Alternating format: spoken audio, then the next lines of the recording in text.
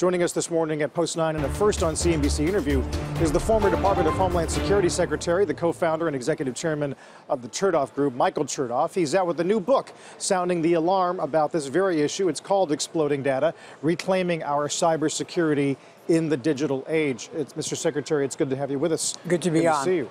We've seen so many books come with scary theories about what could happen to the grid, to air traffic, as data gets stolen or hacked. Is that what this book is about?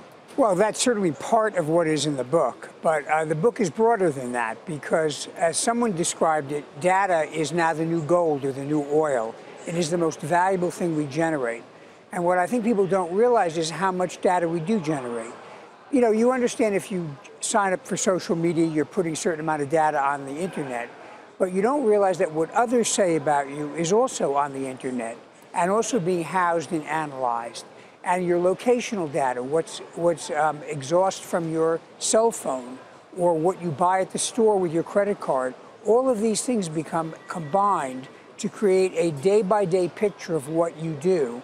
And that is a transformative issue for our society. And not something we can control or reverse or manage, really. Well, we can manage in a couple of ways. There are a couple of things we can do ourselves, and then I think there's some larger legal and social issues we have to deal with, whether in Congress or in the courts. For ourselves, we can be careful and mindful about what we sign up to share data about. A lot of times we reflexively give people our email address or give people information about where we live in order to participate in some online activity.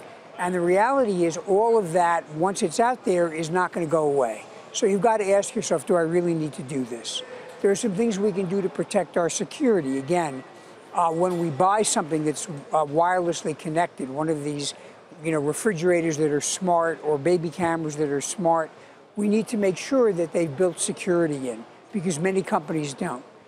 At a larger social level, I think we need to level the playing field between the individual and those organizations that are harvesting the data, and to start to give people control over the data even once it has been collected. We're seeing that in Europe, and even in this country, the U.S. Supreme Court has begun to make steps in the direction of giving people more control and more protection for their data. One of the biggest issues we've seen, and certainly played out in the 2016 election, is how that data then contributes to the weaponization of information. Yes. How do you get at that issue? Because it seems like it's just getting worse right now. Well, that's really challenging. We have to separate out two things. One is when foreign governments, like the Russians, try to manipulate us by playing around with our social media.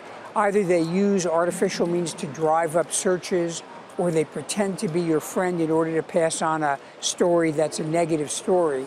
And I think we can stop that. I think the platforms can stop that. The harder issue is, do you regulate the content? If someone puts out information that's distorted or exaggerated. And if it is an American, for example, they have the free speech. They have right of the First Amendment. So we have to start educating people about how to read these stories on the internet with a critical eye. And ask yourself some questions about, do I trust the person who is conveying the information? Does the information make sense and fit with other things?